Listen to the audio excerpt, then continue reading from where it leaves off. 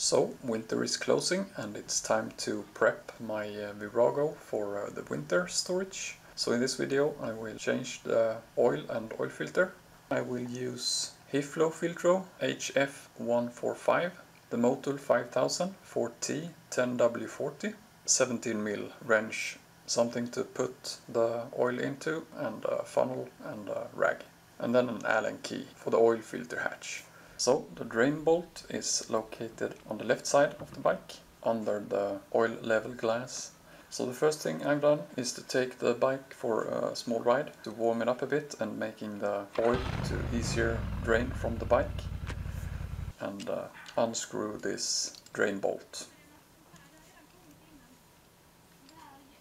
Then clean the bolt and check there is a magnet on the tip of this bolt and also the brass washer to see so that's okay.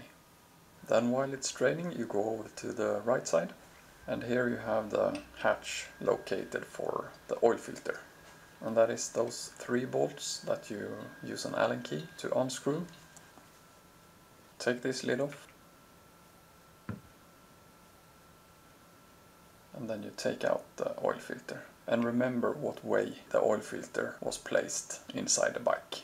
I'm also cleaning this oil filter cap a bit. There is also 2 of those O-rings on this lid, so check so that both are okay. Then I'm taking a bit of oil on my finger and take that on the oil filter. And then placing it inside the bike.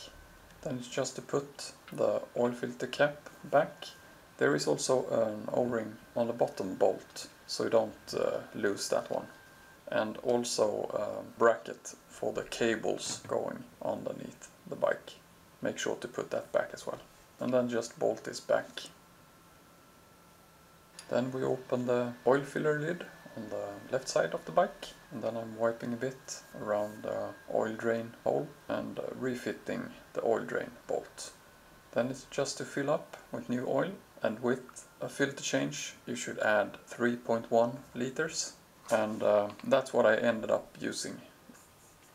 Also start the bike and let it warm up, and while you do that you should also go over to your right side, and I have unscrewed this bolt right here, and when you have started the bike you should see oil start flowing out from this. So just undo it just a bit, and when you see oil coming out, reattach this bolt and wipe off the oil. Then when you have warmed the bike up a bit, you turn it off and let the oil settle around 10 minutes.